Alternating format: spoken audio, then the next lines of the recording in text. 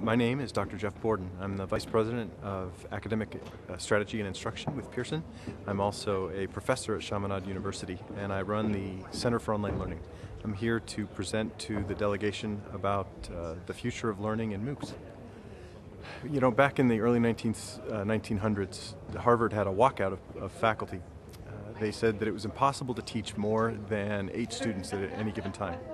And so they weren't going to allow class sizes of 20, 25, 30 into their rooms. They said it was impossible to do. Today, we've obviously come a long way from there. We're starting to talk about the possibility of teaching hundreds of thousands of students.